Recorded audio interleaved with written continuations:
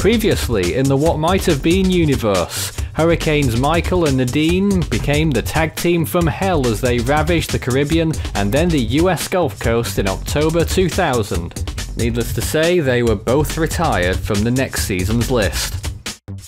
In 2006, Hurricane Florence became a monstrous Category 4 hurricane in the Caribbean and arrived on the US Gulf Coast still as a major hurricane, causing its retirement as well. Hurricane Leslie was retired for the damages that it caused to Newfoundland in September 2012 when it made landfall there as a Category 1 still tropical.